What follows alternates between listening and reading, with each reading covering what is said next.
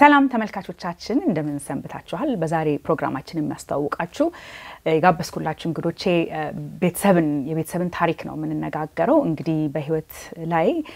ብዙዎቻችን የሚያጋጥሙን የተለያዩ ፈተናዎች አሉ አንደኛው ፈተና ከባዱ ፈተና እንግዲህ ልጅን ማጣት ነው እና በተለይ ደግሞ ልጅ ራሱን ሲያጠፋ በህይወት ላይ በወላጆች ላይ የሚያመጣው ሐዘን የሚያመጣው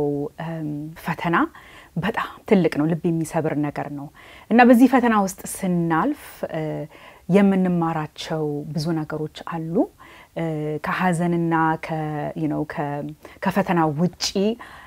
በዛ ፈተና ላይ ካለፍን በኋላ ደግሞ ከዛ ውስጥ ተንደሙ ለሌላው ደግሞ የመኖር እድል የሚፈጥር ሁኔታዎችን ደግሞ ልናቋቁም እንችላለን እና የዛሬ እንግዶች ይሄንን ነገር ነው ያደረጉት ልጃቸውን ራሱን ሲያጠፋ ሐዘኑን መጎዳቱን ትልቁን ፈተና ካለፉ በኋላ በልጃቸው ስም ያቋቋሙት ድርጅት አለ የበጎ አድራጎት ድርጅትና በዛ ውስጥ ነው የነሱ ሂሊንግ እንግዲህ የሚመጣ ያለውና ስቲል አስተዋውቃችሁና ወደ እነሱ ህይወት ታሪክ ገብተን ከነሱ ተሞክሮ እንስማ እንግዶቼ እንኳን ደህና መጣችሁ ዶክተር ዮዲት በላይ ብናልፈው አቶ ሀብታሙ ለማ እንኳን ደህና መጣችሁ እኔ መቼስ ለእናንተ በጣም ትልቅ ክብር አለኝ ምክንያቱም በእንደዚህ አይነት ፈተና ውስጥ የሰው ልጅ ሲያልፍ ብዙ ጊዜ አልፎበት በተለይ በእኛ ባህል ሀገራችን ባህል እንዲህ አይነት ነገር ስብራት ሲመጣ እንደው ያዛርገን ራሳችን ነው በቃ የማቀቅን ሐዘናችንን ለመወጣት ሙከራ ምናደርገው እንደዚህ ወተን እስቲ ሰዎች የሚማሩበት ከሆነ ሰዎች ከዚህ ፈተና ከኛ ሂደት የሆነ ነገር የሚያገኙ ከሆነ እናገርበት ስራ እንስራበት ብሎ የሚል ሰው በጣም የተወሰነ ነው ግን ይሄ እንግዲህ እንዳልኩት መቼስ እኔ ልጆች እናት ነኝ ልጅ ማጣት ማለት የማላስበው ነገር ነው እንደው ክብደቱንም እንደው ማሰብም አልፈልግም ሌላው ቢቀርና ስለዚህ ይሄንን ፈቃደኛ ሆናችሁ ጊዜያችሁን ሰጣችሁ ወደ ስቱዲያችን መጣችሁ ከታሪካችሁ ስለምታካፈሉን ከመጀመሪያ በተመልካቾቼ ስም በጣም አመሰግናችሁ ወዳለሁ thank you so much እስቲ ትንሽ እንተዋወቃችሁ ዶክተር ዮዲት ካንቺ ጀምር ከዛ ደግሞ ወደ አቶ ለማ ይሄዳለሁ እስቲ ስለ ቤተሰባችሁ ትንሽ ብትነግሪኝ ደስ ይለኛል የኛ ቤተሰብ እንግዲህ እንደማንኛውም ኢሚግራንት ወይንም በስደት ላይ ያለ የኢትዮጵያ ቤተሰብ ነው ሁለታችንም ሁለተኛ ደረጃ ትምህርት እንደጨረስን ነው ከሀገራችን የወጣ ነው ዘመኑ የደርግ ዘመን ስለነበረ የትምህርት እድል ወይንም ስኮላርሺፕ የሚባለውን ያገኘ ነው እኔም ያገኘሁት ወደ ፖላንድ ነበር አባቴ ደግሞ በጣም አጥንክሮ የሚያምን የኦርቶዶክስ ክርስቲያን ስለነበረ ከፖላንድ ሌላ ምርጫ አልሰጠኝም ምክንያቱም በዛ ሰዓት የጳጳሱ የካቶሊክ ጳጳስ ፖሊሽ ስለነበሩ ልጅ ያንጎሏ ብሬን ዋሽ ሆና እንደሚባል ወይንም አንጎሏ ኮሙኒዝምን ተቀበላት መጣን ብሎ በማመን ከሳይንስ ውጭ አይቻልም በሚል በዛ ተስማምተን ሄድኩት እዛም ደግሞ ባለቤቴን አሁን በዛን ጊዜ እዛ ነው የተገናኘ ነው እዛን የተዋወቀ ነው ከዛ እንግዲህ ትምርታችንን ጨርሰን እንደማንኛውም ሰው ሀገራችን ገብተን ሀገራችንን እናገለግላለን የሚል ብዙ አላማ ነበረን ግን የዓለም ሁኔታ ደግሞ ያንን አልፈቀደልንም የኢትዮጵያ ሁኔታ ያንን አልፈቀደልንም ስለዚህ ወደ ስደት ዓለም ሄድን በስደት ዓለም ጀርመን ሀገር 2 አመት 1 አመት ተኩል 2 አመት የሚሆን ቆይተን ከዛ ወደ አሜሪካን ሀገር መጣን ያ እንግዲህ ጉዞ ብዙ ጣውረት ቢኖረው ያው መታተኩሪው ማሸነፍሽ ትግሎችን ማሸነፍሽ ላይ ስለሆነ እዛ ላይ የተደጋገፈን እዛ ላይ ጊዜያችንን በማጥፋት ወደ አሜሪካን ሀገር ያለው ህይወት መጣን ማለት ነው ከዛ አሜሪካን ሀገር እንግዲህ ባልና ሚስት ሆነን ልጆች ወልደን ህይወታችን ከጧት እስከ ማታ ልጆች በማሳደግ ላይ ጧት ሰርተን ልጆች ገዛ ብለን በዛ ላይ ተመሰረትን እንደ ማንኛውም ስደተኛ ኢትዮጵያዊ በቨርጂኒያ አካባቢ ምን ኖርነ ባለቤቴ ደግሞ የሚቀረውን ይጨምራል ለልጆቻችሁ ነገሩኝ እስቲ ሁለት ልጆች ነው ያሏችሁ አይደለ አዎ ኦኬ ያው እኔም ያው እሷ እንዳለችው እንግዲህ ያው አዲስ አበባ ተወልጄ ነው ያደግኩት ያደግኩበትም ሰፈር ቄራ ወይም ቡልጋሪያ ማዞሪያ ሰፈር ነው እድልም አግኝቼ ቅዱስን በተለያየ ጊዜ ይዤው በመሄድ ጊዜ ያደግኩበትን ሰፈር ኳስ እኔ ሲጫወቱበት ያደግኩበት ቦታ ላይ እንዲጫወት አርጌዋለሁ ያ ፍቅሩ በጣም ወዶት ስለ ኢትዮጵያ እስከ በህይወት እስካለ ድረስ ጥሩ ፍቅር ውስጡ ነበረ እና እንግዲህ ያው ባለቤቴ እንዳለችው ብዙውን ነገር የህይወታችንን ታሪክ ከሞላ ጎደል ብዙውን ነገር ተናግራለች እንዴት ያው የት እንደተገናኘን ፖላንድ ውስጥ ለመጀመሪያ ጊዜ በስኮላርሺፕ ሄደን እዛን የተገናኘ ነው ከዛ ያው እንዳለችው የተለያየ ቦታ ኖረን እንግዲህ እግዚአብሔር ፈቅዶ ሁለት ልጆች ቅዱስ ሀብታሙ ለማና ሴቷ ደግሞ ረዴት ሀብታሙ ለማ የሚባሉ ልጆች ማን ነው ታላቅ ቅዱስ ነው ቅዱስ እንግዲህ ያው በ19 አመቱ ነው ያረፈው ሴቷ ደግሞ አሁን በቅርብ ከ3 ወር በኋላ 18 ይሞላታል እና በዚህ በቅርብ ጊዜ ደግሞ እሷም ወደ ኮሌጅ ትገባለች የልትሄድ አሰበች ጨርሳ ድሬክሰል ዩኒቨርሲቲ ፊላዴልፊያ ውስጥ ተቀብለዋት እንግዲህ የኮሮና ኮቪድ-19 ሁሉም ነገር ከተስተካከለና ሰላም ከሆነ ሴፕቴምበር ላይ ድሬክሰል ዩኒቨርሲቲን ጆይን ታደርጋለች ብለን እንጠብቃለን That's wonderful. ደስ ይላል በጣም እንኳን ደስ አላችሁ በሱ ቅርብ መሆኑ እኔ እሱ ነው ደስ የሚለኝ ለልጄም that's the conversation we have ስለ college ሩቅ ቦታ እንዳይሄዱ ዲሲ ካለሽ አንዴ ከፈለጋችሁ በትሬን ከፈለጋችሁ ባስቶሎ የሚደረስበት ቦታ that's wonderful ግን ጨምርና ጥያቄው ላይ ባለቤቴም እንዳለው ወይንም እሱ መጨመር ይችላል ስለ ቅዱስ ማንነት ያንን ሳይጠቀስ ይያል ስለማንፈልግ ሹል ጠይቃችሁ ነበር ስለ ቅዱስ ነገር እስቲ ቅዱስ ማን ነው ምን አይነት ባህሪ ነበረው ምን አይነት ልጅ ነበረ ቅዱስ ወይ በአንድ ቃል ብናገር ፍቅር ማለት ነው አሜን ከዛ በላይ ለማስረዳት ያስቸግራል ግን ያው ቅዱስ ከልጅነቱ ጀምሮ በጣም በፍቅር ለኛም በጣም ብዙ ፍቅር የሰጠ ልጅ ነው የእግዚአብሔርም ስጦታ ሰጥቶት በትምርቱም ኤክሰፕሽናሊ ላይክ አንዳንድ ልጆች አንዳንድ ሰው ብዙ ማጥናት ብዙ ጥረት ያደርጋሉ እሱ ግን እግዚአብሔርም የሰጠው ጊፍት ስለነበረ he was very gifted እና ከልጅነቱ ጀምሮ እንግዲህ የመጀመሪያ ልጃችን ስለነበረ it was very exciting ለቤተሰቡም ለኛም በጣም የተደሰትንበት ነበር እንዲያውም እንዳጋጣሚ ሆኖ እንግዲህ ቅዱስን ለሙሉ አመቱን አንድ አመት እስኪሞላው ድረስ የኔም አባት የኔም እናት በህይወት ነበሩ የዮዲትም እናት አባት አብረው አንድ ጊዜ 4 ግራንፓ በሙሉ ቤት ውስጥ ነበርን ማለት ነውና አንዱን አመት በየወሩ በስነ ስርዓቱ ኬክ እየተቆረሰለት ጃንዋሪ 17 አንዱን አመት በሙሉ እንደዛ ነው ያሳደግነው እንግዲህ ካደገ በኋላ ደግሞ እኔም ኳስ ውስጥ ብዙ የስጫወትና እዚህም የሶከር የእግር ኳስ ስጫወት ነው ያደኩት እዚህም ኮሌጅን በነበርኩበት ጊዜ ጫወት ነበር እዚህም መጥቼ ሲያትል ውስጥ ጫወት ነበር ከዛም የሲያትልን ቲም ወደ 3 አመት አሰልጥኛለሁ ፊላዴልፊያም እንደዚሁና እሱን ትልቅ ቦታ ወንድ ልጅ ስለተወለደልኝ ትብገኑዝ በጣም ነው ደስ ያለኝና እሱን ትልቅ ቦታ ለማድረስ በየ በልጅነቱ ገና the moment ገና በ11 ወሩ ወክ ሲያረግ ሶከር ሰጠው ሳይዝ 5 ወልቻ 5 ቁጥር ዋናው አሁን የትኛውን ቦታ የሚጫወትበትን እሱን ሰጠውት በሱ ነው የጀመረውና እንዳጋጣሚ ሆኖ እንግዲህ ያደገ ሲመጣ በጣም ታለንቱ በጣም ከሚጠበቀው በላይ ሆኖ እንግዲህ በየወሰርኩበት ቦታ ያደገ በመጣ ቁጥር ያደገ መጣ ሰዎች ቲሞቹም እየወደዱት መጥተው የተለያየ ቲም ውስጥ ተጫውቶ መጨረሻ ላይ እንግዲህ እዚህ ከተማ ውስጥ ትልቁ ቦታ ዲሲ ዩናይትድ ነውና ወደ 140 ልጆች መጥተው ከ140 ውስጥ just የመጀመሪያው 3 ልጆች የተመረጠው እሱ ነበርና ለዲሲ ዩናይትድ እንግዲህ አካዳሚ ቲም ለ2 አመት ተጫውቶ ነበር እንግዲህ በኔ በኩል ለቅዱስ ላውራብል በጣም ብዙ ነገር ነው ግን ቅዱስን ለማጠቃለል ፍቅር የሆነ ሰው ነው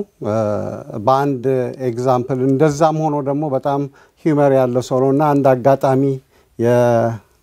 የማስታውሰው ሁሌ እሱን ከመናገር ከተፈቀደልኝ ባወራው ደስ ይለኛል እንግዲህ ይሄ አጋጣሚ ምንድነው በልጅነታቸው ቅዱስ አይ ቲንክ 10 አመቱ ነበር ሬዲ ደግሞ ወደ 6 አመት ተኩል አይደለች በዛ 3 አመት እና ያው ቫኬሽን ዲዝኒላንድ ይዘናቸው ሄደን ነበርና ብዙ ጊዜ ያው እናቶች ይሄ ራይድ ምናምን ብዙ ጊዜ ያው ለአባት ነው የሚተው እና እንደ ያጋጣሚ ሆኖ እሷም የዛ ሜምበር ናት የዛ ክለብ ሜምበር ናት እና ብዙ ጊዜ ብዙውን ራይድ ከኔ ጋር ነው የምናደርገውና አንድ ቀን አብረን ከጧት ጀምሮ ብዙ ራይድ ወጣን እዚህ እንውጣ ይለኛል አብረውና ሁሉም ጋር ወጣሁና አሁን እየደከመኝ መጣና በጣም ከፍ ያለ አንድ ራይድ ላይ ዳዲ እዚህ ላይ እንውጣ አለኝ ከዚህ በፊት መጀመሪያ መናገር ነበርብኝ መሰለኝና እኔ እንግዲህ አባቴ ክቡር ዘበኛ ነበረ ከነ መንግስቱ ነዋይ ጋር ድሮ የታሰረ ነውና ብዙ ጊዜ ቬተራን ጊዜ ትምህርት ቤትም ሲሄድ ስለ አባቴ ነግረው ነበር ማን እንደሆነ ሚሊተሪ ስለና ይጠይቀኛል ምንድነው በዚህ ሀገር ኮምፔር ስታደርገው ሲለኝ ወል በዚህ ሀገር እንግዲህ ሊትራሊ ኦልሞስት ክቡር ዘበኛ ማለት እንደ ማሪን ማለት ነው እለዋለሁ ነው እና ብዙ ጊዜ ቬተራንስ ዴይዝ ታንኪ ስላል ትምህርት ቤት ውስጥም ፕራውድ ሆኖ ያን ይናገራል አባቴም የኮሪያ ጦርነት ጊዜ ዘምቷል ስለዚህ ያን ሁሉ ታሪክ ነግሬዋለሁ he is very proud of it እና እቺን ነገር ለካ ይዟታል እኔ እንትን የነገርኩትና አሁን ወደ ዲዝኒ እንመለስና ከዛ እዚህ ላይ እንውጣ አለኝ አሁን የቅዱስ ደከመኝ እኔ ስንት ስላለ ሰዓቱም ደክሟል አሁን ወደ ሆቴልም ስለው ዞራለና ምንድን ነበር አባትህ ያልከኝ አለኝ ምንድነው አልኩ አባቴ ማሪን ነው ምናምን የማሪን ልጅ እዚህ ላይ መውጣት ሲለኝ ሰከንድ አልፈጀብኝ ኢሚዲየትሊ ስኮን ሄድ ብዬ so I did that አራዳ ልጅም ነበር አራዳም ልጅ ነው እና ሴንስ ኦፍ ሂመርም ነበርውና that's wonderful አንድ እንግዲህ ከማስታውሳቸው አንዳንድ ነገሮች እነዚህ ነገሮች ናቸው ህይወትሽን እንደው ያንን ጥሩ ሚሞሪ ያስታውሽ ለመቀጠል ከሚረዳን ነገሮች አንዱ ይሄ ነው ብዬ ገምታለሁ ያ ዶክተር ኤዲት ወደ አንቺ መጣለው አጠር ያለች እረፍት ወስደን እንመለስና ደግሞ ቅዱስ ላንቺ ምን እንደሆነ ደግሞ ጠይቅሻለሁ እረፍት ወስደን እንመለሳለን ተመልካቾቻችን እንግዲህ ከረፍት ቆይታችን ተመልሰናል ከዶክተር ኤዲትና ከአቶ ሀብታሙ ጋር እናረጋውን ስለ ልጃቸው ቅዱስ ቆይታ እየቀጠልን ነው ዶክተር ኤዲት ወደ አንቺ ልምጣ ቅዱስ ላንቺስ ምንድን ነበር ከአባቱ ጋር በጣም ደስ የሚል ሪሌሽንሺፕ እንደነበረው አቶ ሀብታሙ ነግሮናል ባንቺስ በኩል እንዴት ነበር ቅዱስ ላንቺ ቅዱስ እንግዲህ ተፈጥሮ ሁለገብ የሚባለው አይነት ነው ባስተሳሰብ ደግሞ መቼም እናት ነኝና አበዛው ይሆናል ለአዳማጭ ግን ኦልድ ሶል ፈረንጆቹ እንደሚሉት በጣም አጥልቆ ማየት የሚችል ልጅ ነው እና ለአባቱ የሚመቸውን ያረጋል ለኔም የሚመቸኝን እያመቻቸ መያዝ የሚችል ባህሪ ያለው ለኔ ጓደኛዬም ነው ያንን ምስል ለምሳሌ እኔና ሴቷ ልጅ ስንጨቃጨቅ ከሰማ ይመጣና oh here we go again ምንድነው ደግሞ የምትጨቃጨቁት ይለናል እሷ የራሷን ትነግረዋለች እኔ ራሴን ነግረዋለሁ በሰከንድ ውስጥ ሁለታችንን መዳኘት ይችላል ለኔም እንደሚመቸኝ ነግሮኝ ለሷም እንደሚመቻት ነግሯል ምንድነው ታዲያ ችግራችሁ ብሎ መሄድ ይችላል እንደዚህ አይነት ጸባይ ያለው ከዛ የዛንለት ማታ ለተኛ ስል ደግሞ ይመጣና ስማርት መሆን አለብሽ ብልጥ መሆን አለብሽ ከሷ ጋር ስትነጋገሪ ይልሻል አንቺ እንደዚህ ሆነሽ አይቻልም አንድ ጊዜ ምሳሌ ለመስጠት ምፈልገው በአሁኑ ጊዜ ልጆች ሶሻል ሚዲያ ሲያዩላሉና ልጄ አንድ ሶሻል ሚዲያ ላይ አንዲት ልጅን ትከተላለች ነው የሚባለው ትከተላለችና ላሳይሽ ብላ በጣም ተደስታ ስታሳይ አይቼ ወይ ጊዜሽን እዚህ ላይ ነው የምታጠፊው በየተጣላ ምንም የሚያሳስብ ነገር አይደለም ልጅቷ ስለ ጸጉር አበጣጠር ስለ ሜካፕ ፍራፑቺኖ ስለመጠጣት ነው የምታሳየው ግን እናቱ አይገስ እኛ እንፈልጋለን ከልጆቻችን በጣም ከመፈለግ የተነሳ ከዛ ስንጨቃጨቅ መጣና ምንድነው አለን እንደዚህ ነው በጣም አዝኜ ነው እንደው ይሄንን እንደው ምን ብላ አስተያየዋለች ስለው ማስታወስ መጀመሪያ ጠየቀኝ ትምርቷን አበላሽቶባታል አለኝ አይ አላበላሽ ሌላ ነገር አሰርቷታል አለኝ አላሰራም ይሄ የራሷ ሰዓት ነው የራሷ ጊዜ ነው የራሷ ጊዜ ታዲያ ምንድነው ዋው ከዛ ስለኝ አው ግን እንደው ጥሩ ጥቅም የሚያለው ነገር ብታይ ስለው ሁሌ ጥቅም ያለው ነገር ማየት አይቻልም ምትፈልገው የሚያዝናናት ከሆነ የማይጎዳት ከሆነ አለኝ የዛለት ማታ መጥቶ ምን አለኝ ሁሉ ጊዜ አብሮኝ ያለ ነገር ነው ምን አለኝ ሶሻል ሚዲያን ስትጨቃጨቂያት አለኝ አንቺ የምትከራከሪው ከሷ ጋር ነው ግን እስቲ በብልጠትሽ አስቢው ያንን ሶሻል ሚዲያ የሰሩት ሰዎች እኮ የሚሰሩት ሰዎች በአሜሪካን ሀገር በጣም ጥሩ ከሚባል ትምህርት ቤት በትልቅ ደረጃ ተመርቀው የወጡትን the best of the best ፈረንጆቹ የሚሉትን አምጥተው ነው የሚያሰሩት ያንቺ ልጅ ከዛ ውስጥ እንዳትወጣ ለማድረግ አንዱን አይታ ሌላውን ስታይ እንድትውል እና አንቺ መታገል ያለብሽ ከነሱ ጋራ ነው ከሷ ጋር አይደለም ወይ ከሷ ጋርም ካልሽ ደግሞ በሌላ ጥበብ መሆን አለበት እንጂ አትይ ብሎ መመጮ አይሆንም ምክንያቱም በዛ ሳይድ እሷን የሚጎትቷት የሷን አስተሳሰብ ተረድተው እሷ ልትወድ የምትችለውን አስበው ተዘጋጅተው የሚመጡ ናቸው አለ ይሄ 9ኛ ወይ 10ኛ ክፍል ሆኖ ነው እንደዚህ ያለኝ እና ማለት ሙሉ ምንም ስተት የማይሰራ ሰው ነው ማለት አይደለም ግን በዛው ልክ ከእድሜው በላይ ማሰብ የሚችል ልጅ ነው ደግ ነው ለሰው ያስባል ይጎዳው ነበር ብዬ ማስበው አንደኛው ነገር ደግሞ ለተፈጥሮና ለሰው ልጅ በጣም ከማሰቡ የተነሳ አንዳንድ ጊዜ በጣም ይላል ይበሳጫል ለምንድን ነው በዚህ ዓለም ላይ ትንሽ ሰዎች የዓለምን ሀብት ሰብስበው ብዙዎች ደሃም ይሆኑት ያ ሲሆን ደግሞ ይላል ተማረን የምትሉት ሰዎች ቁጭ ብላችሁ ማየታችሁ እኮ አብራችሁ መስራት ነው ይላልና ያ እንግዲህ ይጠቅመዋል እንድናከብረው ያደርጋል ግን ያ ደግሞ ከባድ ሸክም ነው በዛ እድሜ ላለ ልጅ ያንን ሐሳብ ተሸክሞ መኖር በእኔ አሁን ወደ ኋላ ሳየው በጣም ከባድ ኃላፊነት ነው ያንን ማሰብ ይገባዋል ብዬ አላስብም አሁን ያንን ማሰብ ማወቅ እኔም ነበርብኝ ያንን ግን አልተመዘገብኩም እኔ ያየሁት የሱም ማመዛዘን ነው እና በዛው ልክ ደግሞ ባለቤቴ እንዳለው ቀልድ ያቃል ጨዋታ ያቃል ጊዜ ካለኝ አንድ የኢትዮጵያን ባህል መረዳቱን ምሳሌ ለመስጠት አንድ ቀን አራታችን ሆነን የሆነ ቦታ ስንሄድ ጂፒኤስ ፊት ለፊት ነው ያለው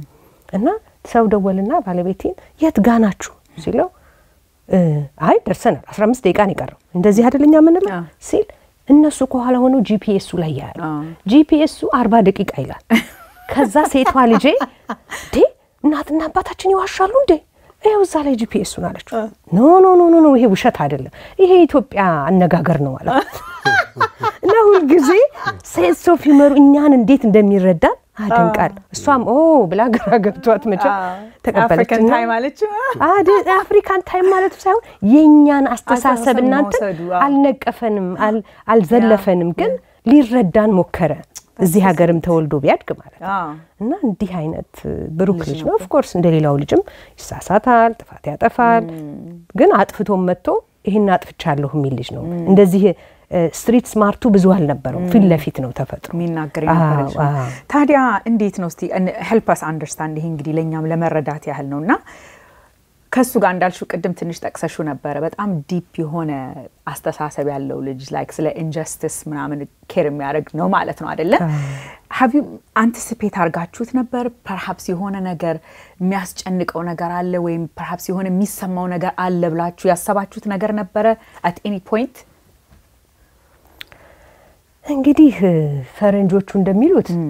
hindsight is 2020 ይላሉ አይደል ወደ ኋላ ስንመለከት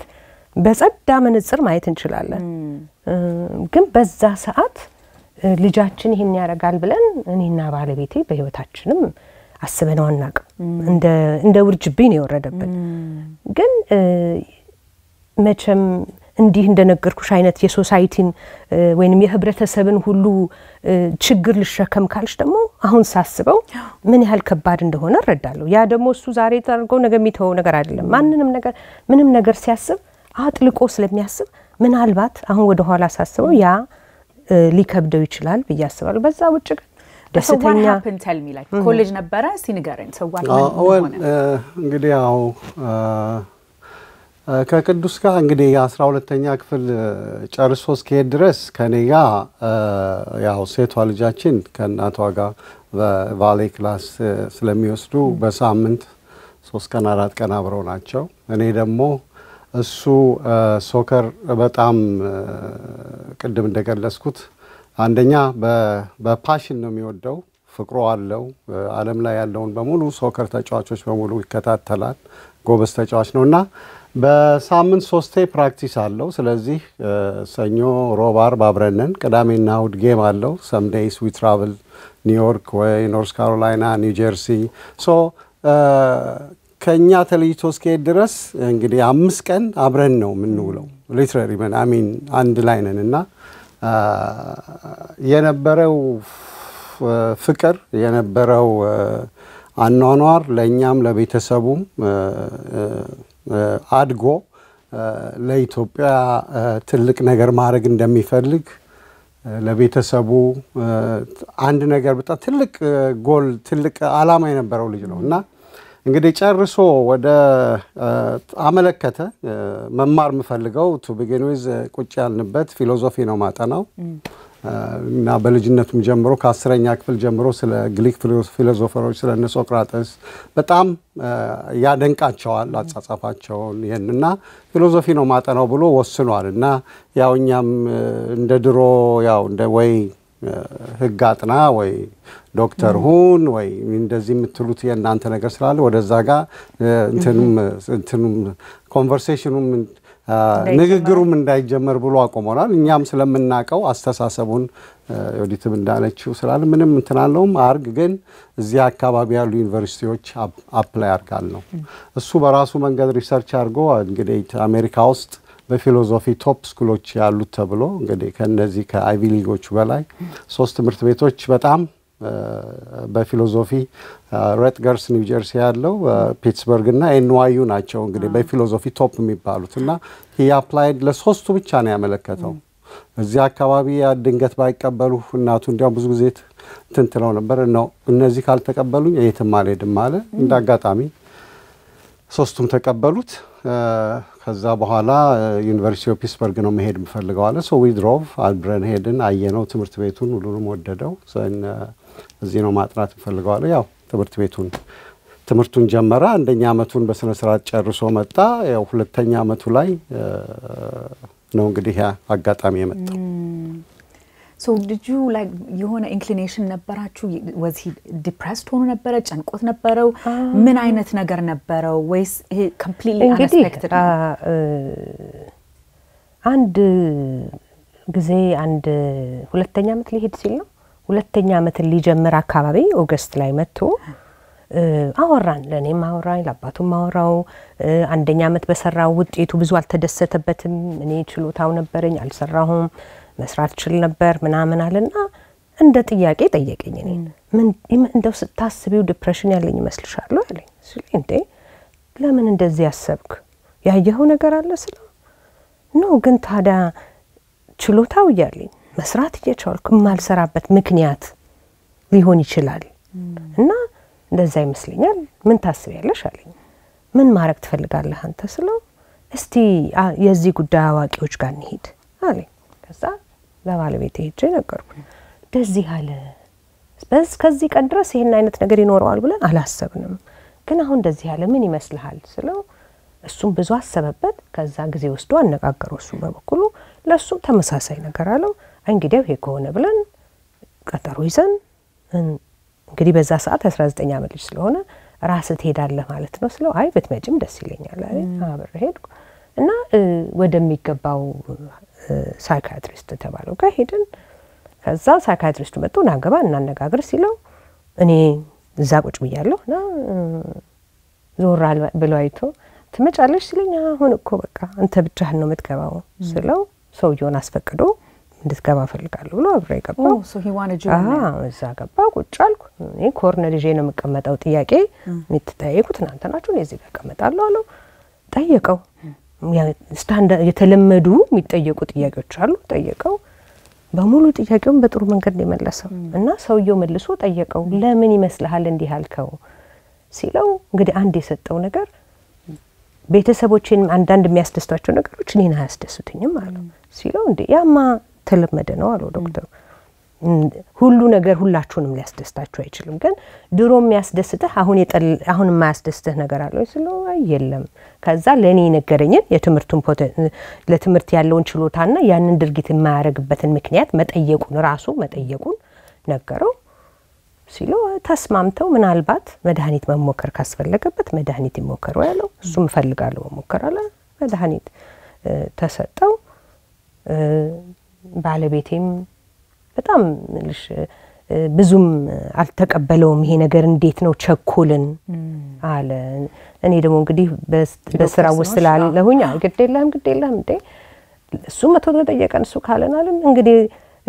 ትክክል ሆነና ትክክል ያልሆነ የሚባል ነገር በእኔ እምነት ይለው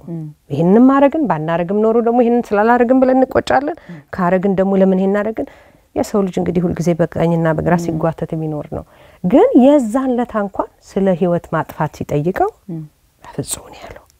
the doctor asked him actually እኔ እዛች ክፍል ውስጥ ነበርኩ ሲጠይቀውና ቤት መጥቼ እንዴት ነበር ሲለኝ ለባለቤት ያስረዳውት እንዲጠይቀው እንዲመለሰ ምንም ነገር የለም እና እንግዲህ ያ ከኖርበት ይሄ ሊደርስበት ይችላል ብላችሁ ለምን አታስቡም ለሚለው ጥያቄ በአጋጣሚ ሆኖ ክፍሉ ውስጥ ቁጭ ብዬ ስላዳመጥኩ እና እኛ ደግሞ በጣም ያየነው ነገር ስላልነበረ እሱ ካመነበት ብለን ነው እንጂ ያደረግነው እኛ ይሄ ነገር አለበት ብለን አይደለም ያ cuz as a parent እናንተ physically የምታዩት ምንም ለውጥ አልነበረም እንግዲህ ነው as a parent ምንም ያየነው ነገር የለም እስከ መጨረሻው ሰዓት ድረስ እንግዲህ መጨረሻ የመጣው ለታንክስጊቪንግ ነው እና ለታንክስጊቪንግ ቲኬት በነጋታው ቅዳሜ መምጣት ነበርለት አርብ ማታ ላይ ደወልኩለት እኔ እና ስልኩን አያነሳም አይ መሽቷል እንግዲህ 4 ሰዓት ነው ሲመችህ ያው ብዙ ጊዜ ወይ ቴክስት አረግላችኋለሽ እንደውላለን ነው የሚሉት ቴክስት አረኩለት ከዛ ደውልልኝ አልኩት አልመለሰም ጧት እንደተነሳው ደወልኩ አያነሳም ከዛ ያው ባለቤቴንም ጠርቻት እስኪ ቆይና እንደ እስካንቺም ደውይ አልኳት እሷም ደወለች እኔም ደወልኩ አሁን እንግዲህ ያው ስልኩ አይነሳም finally ከዚህ በፊትም አንዴ እንደዚህ አርጎይ ነበርና አላነሳ ብሎኝ ትምርት ቤት ደውዬ ስልኩን አያነሳም ብያቸው አንድ ቀን ከዛ ሰገለ እንዲያውም ትንሽ ተቆጣኝ ለምንድነው እኔ ቋም ዩኒቨርሲቲ ያለው ሰው ነኝና ተኝቻለሁ ዋዩ ለምን ነው ባዘር መታረገኝና ሌላ ጊዜ ምናም ስላለኝ ያው የሴም ሲቹዌሽን ምናምን ነገር ስለመሰለኝ ያው ጧት ላይ ግን በቃ መምጫው ሰዓት ስለነበረ መቀበልም ስለነበረብን ትምርት ቤቱን ደውለን ልጃችን አያነሳም እና እስኪ ቼክ አርጉልን አሉ ያው የትምርት ቤቱ ሴኩሪቲ ልከው ከዛ በኋላ በቃ ያው ዘይፑታስ ከዛ ዘይስታፕ ለአራት ለአምስት ሰዓት ያህል ያው አቆሙና መጨረሻ ላይ ያው ነገሩን ማለት ነው እዚህ ላይ ግን መጨመርም ፈልገው የዛን አመት እንኳን በኦገስት 30 ሲደርስ ኦገስት መጨረሻ ላይ ባለቤቴ ወስዶ ያደርሰዋል እኔ ስራ ነበርኝ ከዛ ሴፕቴምበር ሲሆን ኦክቶበር ላይ ከዛ ነው ሄድኩ እንግዲህ ሴፕቴምበር አንድ ወር ነው የተቀመጠው ኦክቶበር ላይ እኔ ዊኬንድ 3 ዴይ ዊኬንድ ሲሆን ተነስቼ 3 ቀን አብረን ሆቴል ይዘን አሳለፈን ኖቬምበር ሲሆን እሱኛ ጋር መጣ እያንዳንዱን ወር እንግዲህ አይተነዋል there was nothing ነገር ወዝት ምንም አይነት ሲንግል የሆነ ለምን እናወራለን በሳምንት 2 ቀን 3 ቀን ስለ ኳስ ስለ ፋሚሊ ስለ ክላስ ላይ ነገርና ምንም አይነት ዋን ሲንግል as a parent ልጅሽን እንግዲህ ስትማንም አባት እናት ልጁን ሲያሳድግ የራስሽ ሆነ ኢንስቲንክት የራስሽ ሆነ ልጅሽን መታነቢው ነገር አለና በተለይ እንደዚህ ቅርብ ለሆነ ልጅ የሆነ ነገር ማየት ትችያለሽ ግን ምንም አይነት አንድም ነገር ምንም ሳይን አልነበረም ያ ነው ለኛም ሊዋጥልን አንደርስታንድ ለማድረግ የሚከብደው ፓርት ነው እስቲ አጠር ያለች ረፍት ወስደን እንመለሳለን እንቀጥላለን ረፍት ወስደን እንመለሳለን ተመልካቾቻችን እንግዲህ ከረፍት ቆይታችን ተመልሰናል እንግዲህ ይሄ እናንተንም ብቻ ሳይሆን አይደለም እኔ እንደዚህ በዚህ ሁኔታ ውስጥ ያሉት ሌሎችም ወላጆች ስናገር በጣም ትልቁ ዲፊከልት በጣም ከባዱ ነገር እዚህ ውስጥ አንቲሲፔት አለማረጋችን የማወቂያ ምንም መግለጫ ነገር የለው አንድ ነገር ብናውቀው አንድ ነገር ማረክ ትቻለሽ ሳታቂው ግን እንደ ቦምብ መጥቶ ሲመታሽ ነው እንግዲህ ነገሩ ግራም ያጋባውና ይሄ ነገር እንደሰማችሁ ምን አይነት ስሜት ላይ ነበራችሁ ዮዲት ካንቺ ልጀምር ዶክተር ዮዲትና ልክ እንደሰማችሁ ይሰማችሁ የነበረው ስሜት ምን አይነት ሁኔታ ውስጥ ነበራችሁ መጀመሪያ ስትሰሙ መቼም በእናትነት በዚህ ምድር ላይ ቃላት ያለ አይመስልም እና የሳንደት ባለቤቴ እንዳለው ትምርት ቤት ደውለን ትምርት ቤቱ የተወሰነ ሰዓት ጠብቁ ብሎን ለምን ብሎ እሱ ሲከራከር ፖሊስ ከዚህ ወዲያ ፖሊስ ነው የሚያነጋግራችሁ ሲሉን በጣም በዚህ ዓለም በዚህ አይነት ሁኔታ ውስጥ ያለፈን ሰዎች ስላልነበረን አላወቅንም እና በዛች ደቂቃ ተነስተን ወደ ትርቴቱ እንዳብለን ተነስተን መኪና ውስጥ ገብተን 3 ደቂቃ እንደነዳ ወይ ስልኬን ረሳሁት አልኩት ተመልሰን ገባን ከዛ ስልኬን ያስኩና እንደገና ሌላ 3 ደቂቃ እንደነዳ የእጅ ባጌን እና ላይሰንሴን ረሳሁት አልኩት ተመልሰን መጣን እና ልክ በዛ ሰዓት የእናት ልብ ያቃል የሚሉት የእውነት ነው እና ከቤት ከዛ ወዲያ መውጣት አልቻልኩ እና እነሱ ገብተው ሲያዩኝ እኔ ኦሬዲ እንትን ብያለሁና ምንም ቃላት የለውም እንዲህ ነው ብዬም ለማስረዳት በእውነቱ ያለውን ህመም ማቅለል ነው ብዬ አምናለሁ ያው እንዴት ብዬ ልንገርሽ እምነትሽ ይናጋል አስተሳሰብሽ ይቀየራል አንድ ህፃን ልጅ ሲወለድ ምንም ነገር አያውቅም ማለት እንደዛ የምታውቂው ነገር በሙሉ ነው የሚጠፋብሽ ማለት ክብር የሰጠሽው ነገር ሁሉ ክብሩን ያጣል መስመር ያሰሽው ነገር ሁሉ መስመሩን ያጣልና ያን አይነት በቃ ምንም አይነት መስመር የሌለው መንገድ የሌለው ጥፋት እና ልብሽ ይሰበራል እንዳልኩሽ ነው ልብሽ ይሰበራል አስተሳሰብሽ ይጠፋል እምነትሽ ይናጋል የሰው ልጅ ደግሞ ምንድነው ካለ እምነት ካለ ሃይማኖት መኖርሽን ራሱን አታውቂውምና የመጨረሻው በሰው ልጅ ላይ ሊደርስ የሚችል ነገር ካለ ከዚህ በላይ ያለ ብያላስብ እኛ ደግሞ ቅዱስን እኔ ያው መቼም ሴት ናት ሁሌ የምትጸልየው 3 አመት እግዚአብሔር የለምኝ እኔ ያገኘሁት እና ከባድ ነው አምሹ ከባድ ነው ቃላት የለውም በእውነት ከባድ ነው ሀብታሙስ ምን ትላለህ ያው እንግዲህ ያው እሷ ብዙውን ገልጠዋለች ላይክ ያው ባጭሩ ያው ዓለም ቆመ ማለት ነው አይደል በቃ there is nothing like you are dead end ከዛ በላይ ለማስረዳት ያስቸግራል ያው ማንነትን ያሳጥራል የህይወት ትርጉምን ህይወት ምን እንደሆነ ትርጉሙን ታጭበታለሽ ለምን ያ ሁላችንም በተለይ ልጅ ያለው ሰው አንደርስታንድ ያደርጋል አንድ ልጅ ከተወልዶ ጀምሮ ከዳይፐር ጀምረሽ with all this ከነሱን ከትምህርት ቤት ከምታስጠኛቸው ከተለያየ ቦታ ደክመሽ መጨረሻ ላይ ደርሰው እንኳን ለቤተሰባቸው ለሀገራቸው ጥሩ ይሆናል ብለሽ እንደዚህ አይነት ነገር happen ሲያደርግ I don't think feelingውን ለማስረዳት በጣም ከባድ ነው ረዴት እንዴት ሆነች ረዴት እንዴት አርጋ ፕሮሰስ አረገችው እንግዲህ የረዴት ደግሞ ከኛ ይከፋል እናት እንኳን ሆኜ ቀበላለሁ እሷ ይከፋል ብዬ ምክንያቱም አንድ ሰው በ16 አመቱ ነገር ማመዛዘንና በ50 አመቱ ነገር ማመዛዘን አንድ ሊሆን አይችልም እኔ ብዙ መከራዎችን ያለፉትን አይቼ ምናልባት እስካሁን ባልችልም ምናልባት እችል ይሆናል ብዬ አስባለሁ ግን በ16 አመት በዛ ሰዓት ምን እንልበስ ምን እናበጥር የትኛው ኮሌጅ ነው የምንሄደው ዛሬ መኪና መንዳት ይፈቀድልናል ወይ ብለው በጣም ሲምፕል በሆኑ ነገሮች ላይ ወይንም ትንንሽ ነገር በዛ ጊዜ በሚያስደስታቸው ላይ መጥቶ እንዲህ አይነት ነገር ሲደርስባት በጣም ከባድ ነው ሁለቱ ደግሞ በጣም ጥሩ የሆነ ግንኙነት ነበራቸው እንዳልኩሽ ከኔ ጋር እንኳን ብትከራከርሱ መጥቶ ዳኛዋ ነው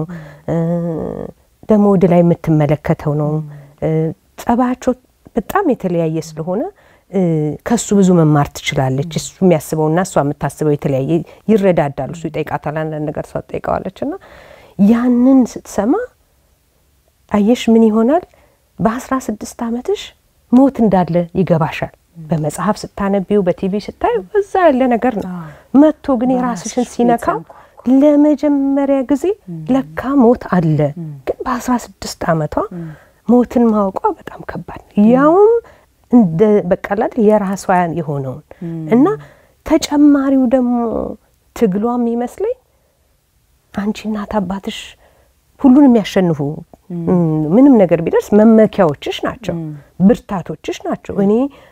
ኮሌጅ ከገባሁ ነው አባቴ አንዳንድ ነገር ማድረግ አለመቻሉን ያወቁት ምንም እሱ ማድረግ የማይችለው ነገር ያለ አይመስለኝም እሷ በ16 አመቷ እናትና አባቷ ተሰብረው ወድቀው ማየት እሱ ደግሞ ከባዱ ነገር ነው በዛ ሰዓት ደግሞ እናት አባቷ ሊሞቱ እንደሚችሉ ታስባለች በያምናለሁ መሞት ካለ እሱ ስለምን አይሞቱም ብለሽ ታስቢያለሽ እና በጣም ከባድ ነው ግን ደግሞ ጥሩ ወዳጆች ስላሏት በጓደኞቿ እኛም ደግሞ ለሷ ስልነል እየበረታን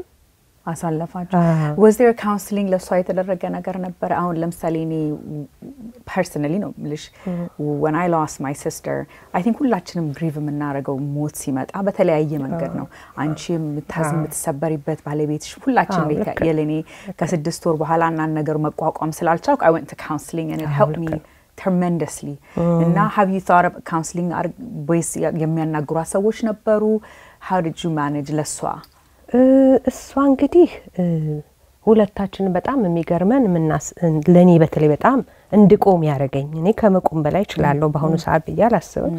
እንድቆም ያደረገኝ እንትን ፊውነራል ሆሙ ሄደን እኛ ምን እንሰራው ነገር በእውነቱ አናቅም በዛ ሰዓት ከዛ ግን ዞር ብዬ ሰዓት በመጀመሪያ ጊዜ ምናልባት አይኔን የገለጥኩት ያኔ ሊሆን ይችላል ሰዓት በቃ በእንብርክኬ ሄጄ ነው ቅፍ አርጊያት አይዞሽ ስላት እሷ እንግዲህ ከኔ ጀርባ አባቷን ታያለች እና ያው በእንግሊዝኛው ልናገረው እሷ በዛ ስላለችው ማሚ do you think dad is going to make it አለች አባቴ ምትችል ይመስልሻል እንደዛ ስትለኝ ዞር ብዬ ሳየው በእሱን ሳየው ከመደንገጤ ራሴንም በሱ ማየት ቻልኩ እኔንም ስታይኛን አይሽ የጠቀመችኝ አንቺ ትተርፊያለሽ ወይ ብትለኝ ላላዩች ሊሆናል አባቴ ተርፋለሽ ስትለኝ እሱን ዞሬ ሳይ በሱ ራሴን ማየት ቻልኩ እና በዛች ሰከንድ ውስጥ ተነስቼ ወደ ባለቤቴ ሄጄ እንደዚህ መሆን አንችልም ለሷ ያ መብቱም የለንም እንደዚህ ለመሆን አልኩትና ለሷ ተመልሼ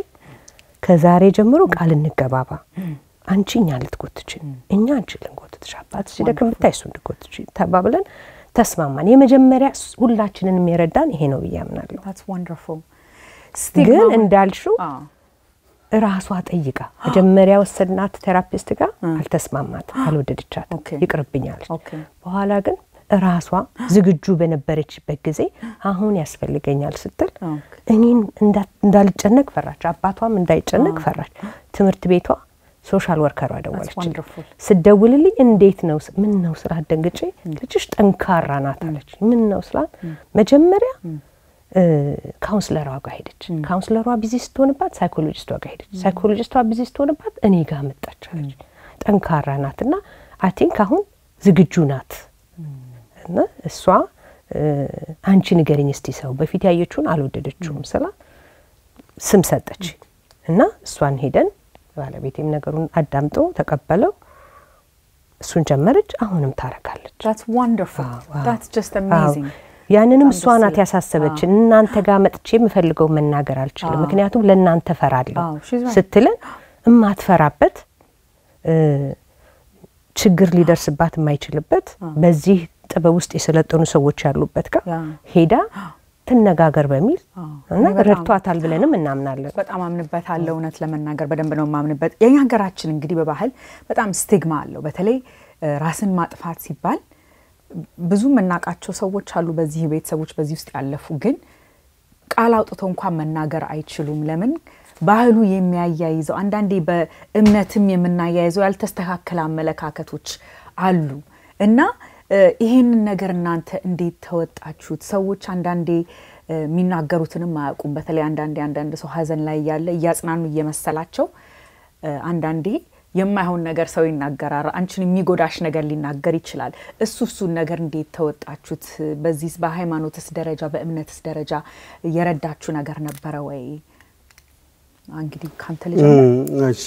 እንግዲህ በሃይማኖት ደረጃ ላይ እንግዲህ የቅዱስ ማረፍ እኔን በሌላ አይነት መንገድ ላይ አንድ እድል ሰጥቶኛል ማለት እንዳጋጣሚ ሆኖ ያው እሱ ሲያርፍ በጣም ብዙ ጓደኞቼ የተለያየ መጽሐፍ የላኩልኝም አሉ መተውም የሰጡኝ አሉ እና በዛን ጊዜ እንግዲህ ይሄንን ሀዘን እንትን ለማለት የረዱኝ መጽሐፎች አሉ። በተለይ አንድ መጽሐፍ ማን ዶክተር ዳንኤል የላከልኛልና ያ መጽሐፍ ሆነስትሊ ነገሮችን በሌላ አይነት መንገድ እንድመለከተው ረድቶኛል። ያ ማለት ምንድነው? በእኛ አባባል እኔ እግዚአብሔርን እስካሁንም ቆመን ይሄንንም ኢንተርቪው ለማድረግ አሁንም እናደርገው ነገሮች ለመርዳት አምላክ እየረዳን ነው። አሁንም ጧትም ተነስተን ማታም ጸልየን እናመሰግነው አምላክ ነው ያለው። ግን at the same time አንድ አባባል አለ እኛ ሀገር ወይ እግዚአብሔር ይሰጣል እግዚአብሔር ይወስዳል የሚባል አነጋገር አለ እና እኔ ሃይማኖቱን ለመቃወም ምናምን ሳይሆን እንዲሁ ግን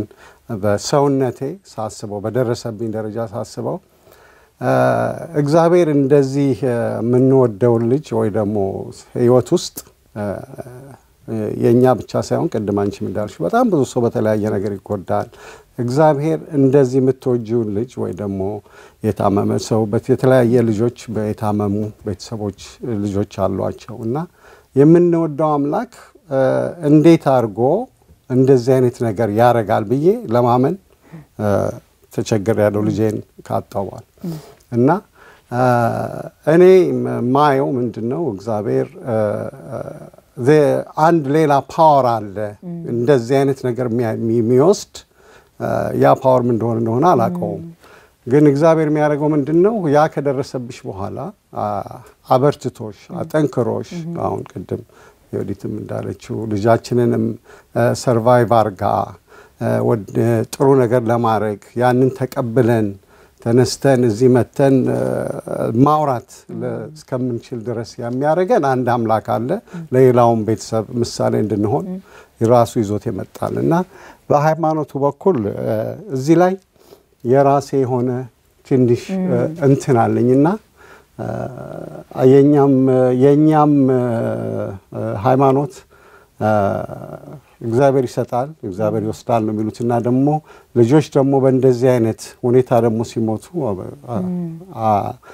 የራሱ ደግሞ ቤተክርስቲያኑም የራሱ ደግሞ አላማ አለው ማለት በእንደዚህ ሆነ ቤተክርስቲያን መፍታት ምናምን አይደረግለትም ምናምን ይባል ነገር አለና እሱ ራሱ ትንሽ ኮንትራዲክት ያደርጋልና አይ ዶንት ኖ ዲፕሊ ውስጥ በደም ስለ ነገሩ ባላቅም እንግዲህ እዛ ላይ ትንሽ የራሴ በቅዱስ የደረሰ ነገር ስለሆነ መቆጣጠር ማልችለውና በራሴ ማምንበት ነገር ስለሆነ እዛ ላይ ትንሽ የራሴ exactly and I think the reason why in ጥያቄ ጠየኩበት ምክንያት ምን መሰላችሁ እግዚአብሔር ደግ አምላክ ነው እግዚአብሔር የሚፈጥረንም ብዬ ነው ማምነው እኔ አይደለ ልጆቹን ወደ ራሱ የሚሰበስብ አምላክ ነው ብዬ አስባለሁ። ግን አንዳንዴ በህብረተሰባችን ሰው ካለ መረዳት የተነሳ ያልተስተካከለ ነገርን ይናገራል ሰው ላይ በዚህ ስታልፊ አንቺ በእግዚአብሔር በምን እንደሚያዩ ይሄንን በምን አርጎ እንደሚወስደው እግዚአብሔር ነው የሚያውቀው ገባሽ አንቺ ግን በዛ ጉዳት አንዳንድ ሰው ያልተስተካከለ ነገር ሊናገር ይችላልና እንዴት አርጋችሁ ሰው እንዴት ተቋቋማችሁት ለማለት ብዬ ነው ገባሽ ራስሽን እምነት ራስሽ ነው የምታውቂው እግዚአብሔር የፈጠረን ስለወደደን ነው ሲወስደንም እሱ ጋር ነው የሚወስደን ብዬ አምናለሁ ገባሽ አይደል ልክ ነው እንግዲህ ለዚህ ጥያቄ ሁሉ ሰው የራሱ መልስ ይኖረዋል ብዬ አስባለሁ። ለኔ ቀደም እንዳልሽው ቅዱስ የባረፈበት ሰዓት እኛ በተደናገጥን ሰዓት ወዳጆቻችን ተጨንቀው ወዲያው ይያሉ ምን ይሻላል ፍትሃት ላይ ይደረግለት ይችል ይሆናል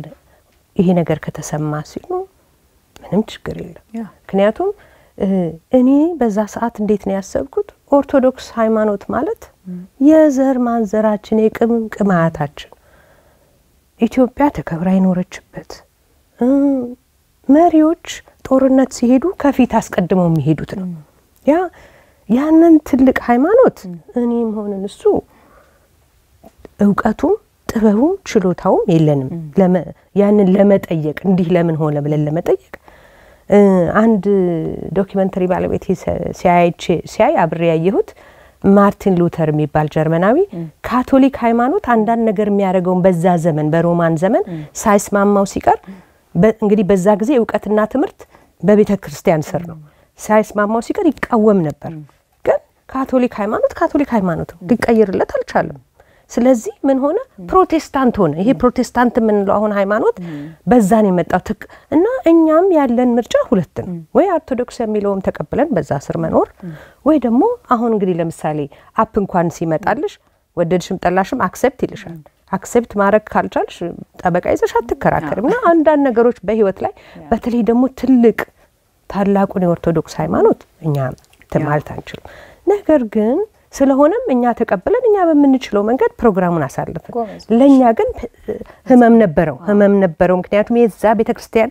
አባሎች ነን እምነታችን ነው ከዘር ማንዘራችን ሲመጣ እንዳልኩሽ ነው ግን ኃጢያት አንዳንድ ሰው መጥቶ እንደ ኃጢያትም ሊያወራሽ ይችላል ግን እንዳልሽው የኔ መልስ ማን ነው ኃጢያተኛ ያልሆነ ከጧት ተነስተን ማታ እስኪደርስ ድረስ ስንት ኃጢያት እንሰራ ኤግዛክትሊ የሰው ልጅ ሰው ማለት በኃጢያት የተሞላን ለዚህም ነው አይደል እንደ እግዚአብሔር አንድ ልጁን የሰጠን እና ሊያድነን ያሰበው እና ኃጢያት ሊሆን ይችላል ላይሆን ይችላል ያንን ውሳኔ ለእግዚአብሔር ሰጠችው አሜን እዚህ ምድር ላይ አንድ ሰው ሊፈረድበት ሲል በዚህ ጠበቃ ቆሞ ዳኛ ቆሞ ጁሪ ቆሞ ያ ሁሉ ሆነ እንኳን ፍርድ ላይ ደርስ ይችላል በእግዚአብሔር ቤት ደግሞ በዛ ደግ አምላክ ቤት እሱ ቤተ መንግስቱ ላይ ሁላችንንም ይፋረደናል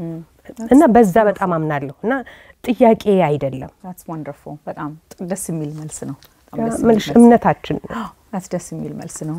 እስቲ አጠር ያለች ረፍት ወስደን ደግሞ እንመለሳለን ከኛ ጋር ቆዩ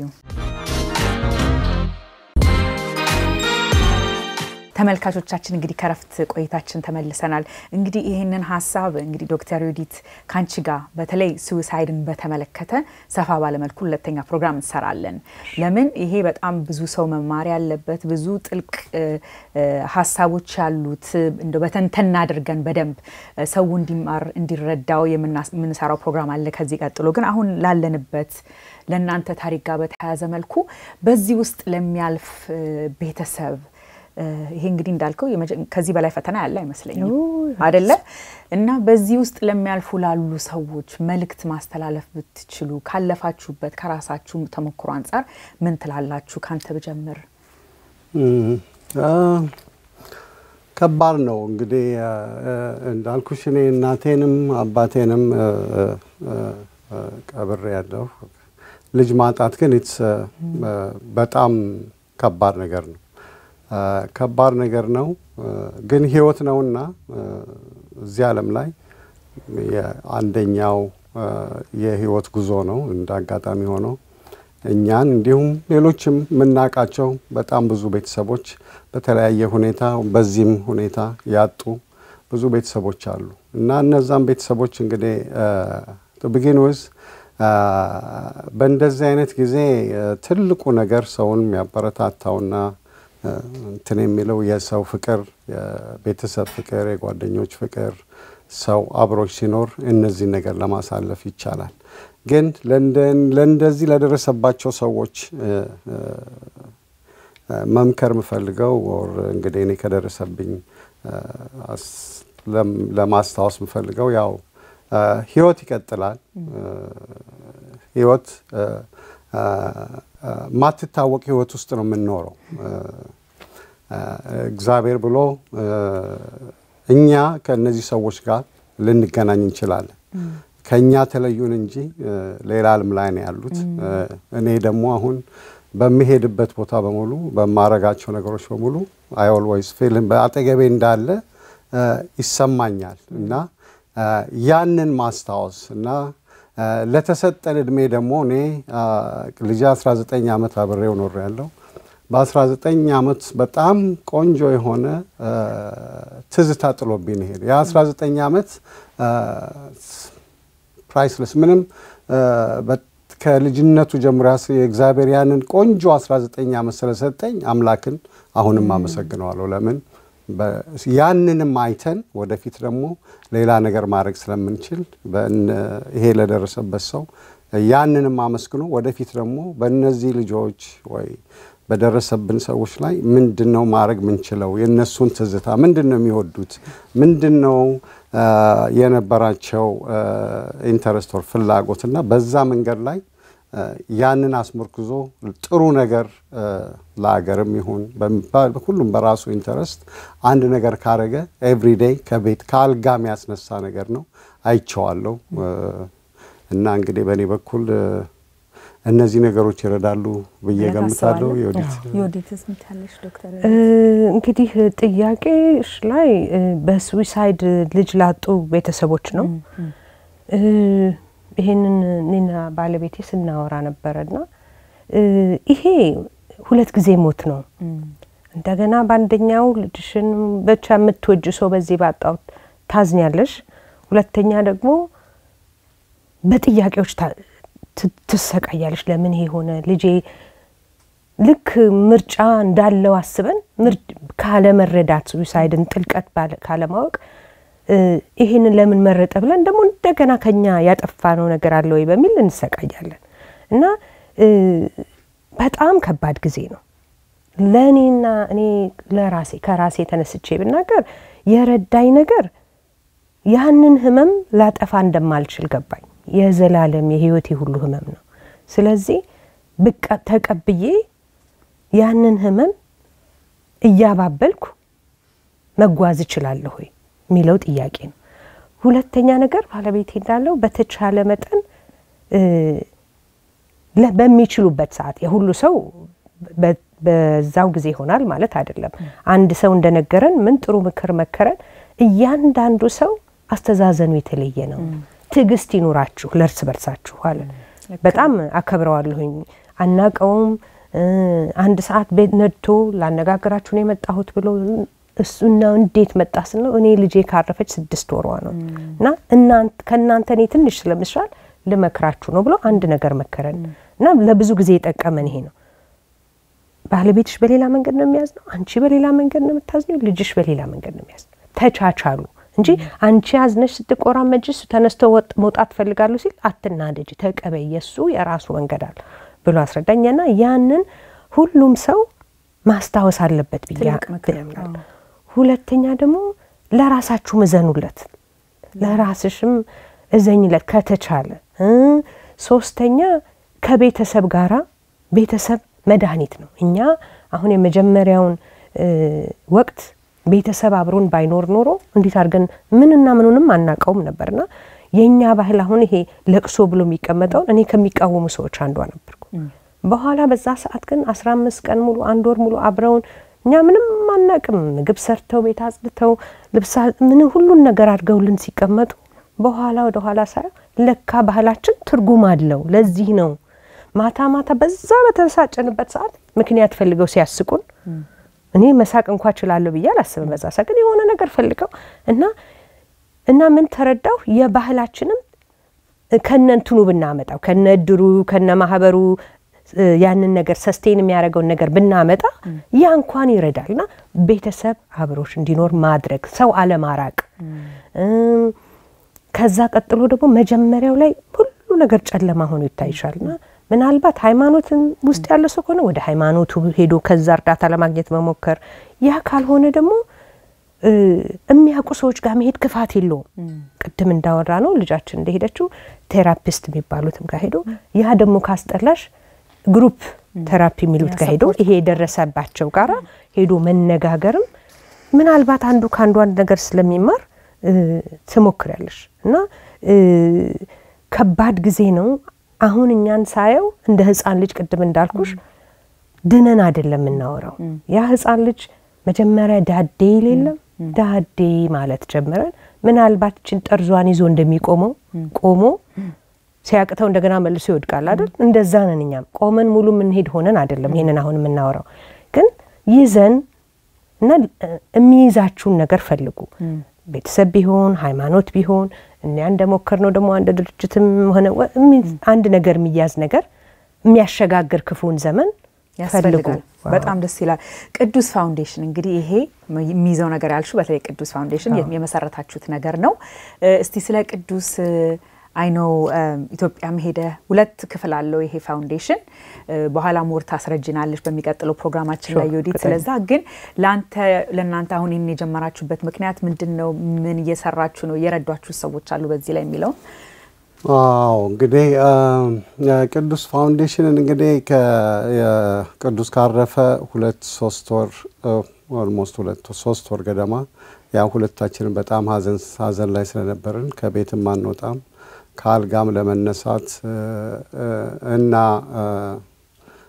ውጩን ለማየትም በጣም ተቸግረን ነበር እና እነዚህን ከባድ ጊዜዎች ካሳለፍን በኋላ በዚህ ላይ ተነጋገርንበት እና እንዳልኩሽ ቅዱስን በተለያየ ጊዜ ኢትዮጵያ ውስጥ ይዘነው እንሄድ ነበር እና በሚሄድ ጊዜ ደግሞ ኳስ ስለሚወድ ቅድምም እንዳልኩት እኔ እዛ ቡልጋሪያ ማዝምጫወትበት አካባቢ ከልጆች ጋር ይጫወት ነበርና እንዳጋጣሚ ልጆቹን በጣም ወደዳቸው እዛም አዲስ አበባም ይያለ ማሊያ እንግዛላቸው ብሎኝ ማሊያ ገዝተንላቸው ቲሙንም ስም አውጥተውለት ነበር ማንቸስተር አዲስ ብለው ጧት የሰፈር ልጆች ይመጣሉ ብዙ ጊዜ ክረምት ላይ ነው የምንሄደው ያው ትምህርት ቤት ስለምዘጋ ጭቃ በጭቃ ሆኖ እንደ ዌብሳይቱ ላይም የቅዱስ legacy.com ላይ ፒክቸሮች ጋለሪው ላይ አለ እዛ ከነሱ ጋር ሲጫወት እና እዛ ተጫውቶ ከልጆቹ ጋር በጣም ፍቅር አደረበትና ይመጣና እኔ በሄድኩ እኔ ደግሞ በእሱ ሰሄድ ሌላም ስራ ደርሼ ስመጣ ስማቸውን እያስታወሰ ሲሳይ ደና ነው ዳኛቸው ደና ነው እያለኝ ሁሉንም ይጠይቀኛል እነዛ ልጆች ስመለስ አው ደና ናቸው እና 10 አመቱ ሳውዝ አፍሪካ የወርልድ ካፕ ነበርና ከዚህ ኢትዮጵያ ሄድንና ያው ኳስ በጣም ስለሚወድ ሳውዝ አፍሪካ አንድ ጓደኛ ነበር የወርልድ ካፕ ፋይናል ጌም ነበር ኔዘርላንድ እና ስፔን ይጫወቱ ነበር ጆሃንስበርግ ይዤው ሄድኩ እና ፋይናል ጌም ለማየት ገባን ልክ ጨዋታው ሊጀመር እንዳጋጣሚ እሱ የስፔን ቲፎዞ ነው ስፔን ነው የሚያሸንፈው እዛ ጓደኞቻችንም እዛ ከአዲስ አበባ ከመውጣቴ በፊት ነግሯቸዋል ስፔን ነው የሚያሸንፈው ጌሙ የሚያልቀው 1-0 ነው አላቸው ገባን ልክ እንደተቀመጥን ከጌሙ ከመጀመሩ በፊት ያው ዞር ብሎ አይቶኝ ዳዲ አለኝ I know there is heaven for me this is heaven I'm already in heaven and I remember እና ገነትን በህይወት አሳየኝ አያይቸዋለሁ ብሎ በጣም ደስ አለው ጌሙ አለቀ ልክ እንዳለውም 1-0 ጌሙ አለቀ ኢትዮጵያ ተመለስንና ኢትዮጵያ ደግሞ እንደተመለስን በሶስተኛው ቀን ኬንያና ኢትዮጵያ የወዳጅነት ግጥሚያ ነበራቸው እና በቂላ የሚባል ወደ ጳውሎስ ጋር አዲስ የተሰራ ሜዳ አለ እዛ ነበር ጌሙ ስለዚህ በውይይት እስኪ ሀገሩንም ሰውንም ይየው ብዬ ታክሲ ወደ 3-4 ታክሲ የቀያየረ ድክም ብሎ ደረሰ ስንመለስ ያኔ ቡቡዜላ የሚባል ሳውዝ አፍሪካ ውስጥ ያው ሚነፋ እንደ ጥሩምባ ነገር ነበርና እሱን ይዘን መተናል ገባን ስቴዲየም ውስጥ አሁን ጌሙ ተጀመረ አየ ኢትዮጵያ 3-0 ተሸነፈች አንድም ጎል አልገባም ዳዲ ይሄን ቡቡዜላ ይዘን አንዴ እንኳን ጥሩምባ ሳለፈ እንዴት ተመለሳሉ ብሎ ብስጭት አደረበት ከዛ ስለዚህ በቃ ዲስከሽን ጀመርና ይነዋት ወደፊት ትምህርቴን ሲጨርስ ከኢትዮጵያ ውስጥ እኔና አንተ አንድ ላይ ሆነን ሶከር አካዳሚ አድርገን እነዚህን እነሲሳይን የመሳሰሉ ልጆች ይዘን ኢትዮጵያ ውስጥ ሌሎችም አፍሪካ ሀገሮችን ጋናን ብንወስድ ካሜሩን ብንወስድ ናይጄሪያን ብንወስድ all this ሶከር አካዳሚ ያላቸው ኢትዮጵያ ይሄን ያህል ሚሊዮን ህዝብ ይዛ ምን እንደዚህ የረባት ይመልላትና አላማው ሶከር ከልጆቹን በስነ ስርዓት ካሳደግናቸው ከልጅነት ማን ማይሆንበትና ይሄን ማድረግ አለብን አለን በቃ የኔም ስሜት ወደ በፊትም ማስበው ነገር ተነጋገርን እንግዲህ based on that እንግዲህ ከዮዲት ጋር እሱ ካረፈ በኋላ ይሄን ነገር መመስረት እንፈልጋለን ስንል እንግዲህ እንደዚህ ካረግን ልጆቹን በትምህርትም በኳስም አንድ ላይ ቤተሰቦቻቸው ትንሽ የተቸገሩ ልጆች 40 ልጆች እንመልምለን ለማሳደግ እንፈልጋለን ተባባልን እንግዲህ ያኔ እንዳጋጣሚ ቤተሰቦች ጓደኞች ምናምን ተብሎ ጎፈንድሚ ላይ ወጣን በዚህ አጋጣሚ ታማኝ በየነን ማመስገን ፈልጋለሁ because global alliance አረ ችግር የለም ብሎ በአጭር ጊዜ ውስጥ አስተካክሎልን ለምን it will take time because ፕሮሰሱ ብዙ ስለሆነ ያንን አርገን ጀመርን በትንሽ ጊዜ ውስጥ የሚበቃልን ባጀት ተዘጋጅቶልን እንግዲህ የቅዱስን ፋውንዴሽን ልጆቹን ለመርዳት እነዚህን ልጆች ለማዘጋጀት ከተነጋገርን በኋላ እንግዲህ ኢትዮጵያ ሄጄ በጣም ብዙ ቦታ ሞከርኩ ይሄን ፕሮግራም እንዴት ነው መጀመሪያ የምችለው ብዬ እና አንድ ቦታ ላይ ውስጤም ራሱ ደክሞኝ ነበር ለምን ሀዘኑም ብዙ አልወጣም ጥሩ ነገር ለማድረግ ነው የምትፈልጊው at the same time ደግሞ ብዙ ማይሳካ ነገሮች አሉ ይሄ አልሆነም ግን መጨረሻ ላይ እግዚአብሔር ብሎ አዲስ አበባ ዩኒቨርሲቲ ፕሮፌሰር ሽመልስ የሚባሉ አሉ አላማውን ነገርኳቸው ተነጋገርን ከስፖርት ፋክልቲው ጋር አገናኙኝ እንደዚህ ነው እናንተ ይሄን የመሰለ ኖብል አይዲያ ይዛችሁ መጣችሁ ሀዘናችሁን ጥላችሁ እዚህ መጣችሁ ልጆች ለምን እንርዳ ብላችሁ ስትሉ እንዴት ነው እኛ ማን ተባበራችሁ ብለው አዲስ አበባ ዩኒቨርሲቲ እንግዲህ በእኛ በኩል የ6 ኪሎ ያለውን ሜዳውን ለልጆቹ ደግሞ ማጥኛ ክፍል አዘጋጅተው ጂም ደግሞ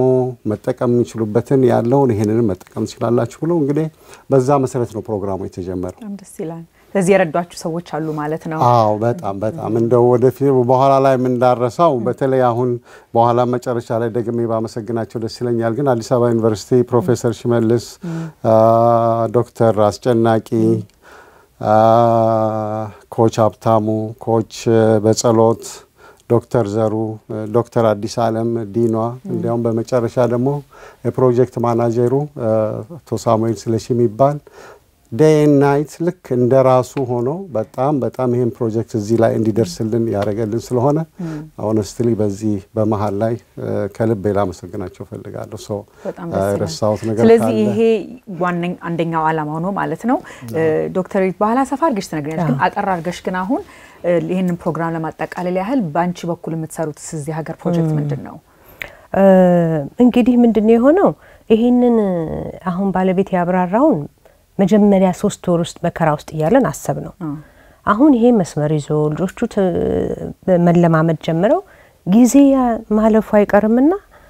የልጃችን ደግሞ የአንድ አመት መታሰቢያ መጣ የአንድ አመት መታሰቢያ ሲመጣ እንደገና መሰበር ነው እንደገና ሀዘኑ አዲስ ይሆንብሻልና ቁጭ ብለን ወደ ኋላ ያሳለፍነውን አመት ስናስብ አንድ ነገር ተመለከትን ይሄው ብዙ እናቶች ብዙ አባቶች ደውለው ሲያጽናኑን ካጽናኑ በኋላ ለሰው አትናገሩ ለእናንተ ጋር እንኳን ይሄን ማውራት እንችላለን ብለው ምን ያህል ቤተሰባቸው ውስጥ ልጆቻቸው ወይ በዲፕሬሽን ወይንም ማለት በመደበት ነው መሰለኝ በአማርኛ የሚባለው ወይ በጭንቀት ወይ ደግሞ ባለመግባባት ወይ ደግሞ በመጥፎ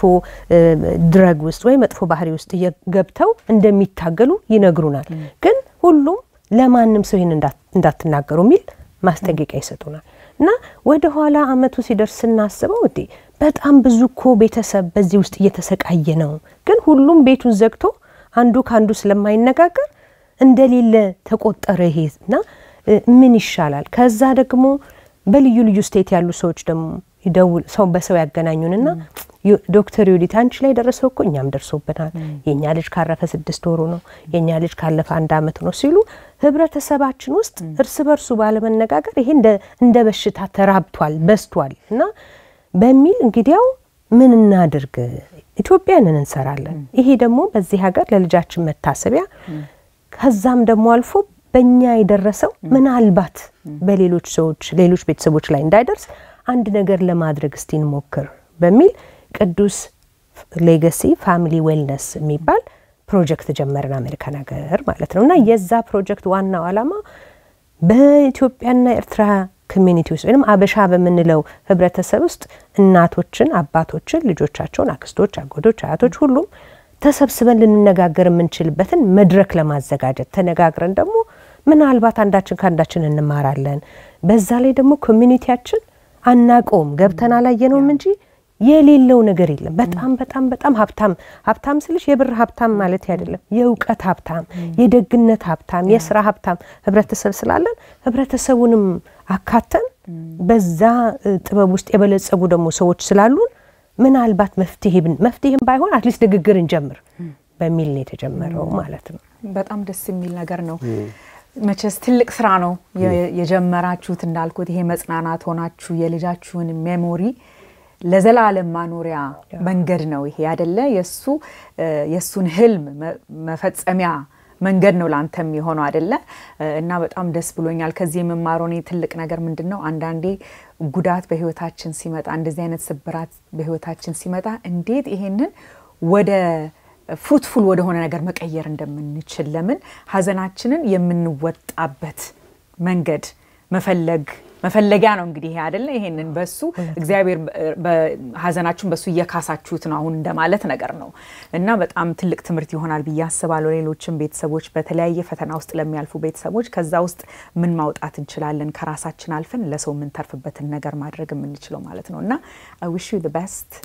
ትልቅ ስራ ነው የጀመርከው ሁለታችሁንም በጣም አድርጌ አመሰግናችኋለሁ ጊዜያችሁን ወስዳችሁ ከታሪካችሁ ስላካፈላችሁን አይ ኖ ዶክተር ዮዲት ካንቺ በኋላ ከዚህ ቀጥለን የምንሰራው ፓርት 2 ፕሮግራም አለ ይሄ ፓርት 2 ፕሮግራም እንግዲህ ተመልካቾቻችን ዋናው የምናተኩረው ሱሳይድን በተመለከተ ሳይኮሎጂስት ሶሻል ወርከርስ አምጥተን ልጆች የሚኖሩባቸውን ጥያቄዎች ያነሳን ወላጆች ቤት በኩል ይሄንን ነገር መመልከት አለባቸው እንዴት ልጆቻቸው ላይ ይሄ ነገር እንዳይደርስ ምን አይነት ምልክቶች ወደፊት ማየት ይችላሉ በዛስ ምን አይነት እርዳታ ማግኘት ይችላሉ የሚለውን ሰፋ ባለ መልኩ ደግሞ ቆይታ እናደርጋለን thank you እኛም እዚህ ተጠራን እንግዲህ መጨረሻ ላይ ድል ካገኘው ይሄንን ቅዱስ ሌጋሲ ፋውንዴሽን ሰውም ይሄንን ፕሮግራም ያዳምጥ ቅዱስሌጋሲ.com የሚለውን ዌብሳይት ላይ ገብታችሁ የምንሰራውን ፕሮግረስ ያለውን ነገር ብትመለከቱና አላማችን ምን እንደሆነ ወደፊትም ምን መስራት እንደምፈልግ ምን ያህል ልጆች ይዘን እየተንቀሳቀስን እንዳለን ፕሊዝ ሄዳችሁ ዌብሳይቱን እንድታዩልን በጣም እንጋብዛለን ዌብሳይቱ እንደገና ምንድነው ቅዱስሌጋሲ.com one word ነው ቅዱስሌጋሲ.com ላይ ሁሉም ኢንፎርሜሽን እዛ ላይ አለ እንግዲህ ከእግዚአብሔር ጋር በ30 40 100 ቅዱሶች ለመፍጠር ነው ምንታገለው እሱንም ኦሬዲ ባይናችን ያያየን ያለነውና ከህዝብ እርዳታ ጋር በሐሳብም በተለያየ መንገድ አብራችሁን ጆይን አርጋችሁ እንድትሰሩ በአክብሮት እንጋብዛለን በተረፈ ለሐዘናችን አብራችሁ ለነበረቻችን በሙሉ ቤተሰቦች ስም ልጥራብል በጣም ብዙ ስለሆናችሁ ሁላችሁንም ሐዘናችንን ላቀለላችሁልን በተለያየ መንገድ ከጎናችን ለቆማችሁ በሙሉ በተቀላላ እግዚአብሔር ያክብርልን ብዬ ማመስገን ፈልጋለሁ ሄለንም ለምትሰሪው ስራ በዚህ ኮሚኒቲ ላይ ብዙ ፕሮግራምሽን እናያለን በጣም ቆንጆ ስራ ነው የምትሰሪው አንቺንም እግዚአብሔር ይባርክሽ thank you በጣም አመሰግናለሁ እንግዲህ እንደምታውቁት ሀገራችን ብዙ ሶከር ፋንስ አሉ ስለዚህ ይሄውላችሁ ይሄ ቁም ነገር መስራት የምትችሉበት መድረክ ተከፍተውላችኋል I hope መታችሁ ሰፖርት እንደምታረጓቸው እንደምታግዟቸው አልጠራጠርም thank you አመሰግናለሁ እንግዲህ ተመልካቾቻችን ፕሮግራማችን በዚህ ላይ ያበቃል በሚቀጥለው ሳምንት በሌላ ፕሮግራም እስከምንገናኝ ደህና ቆዩልን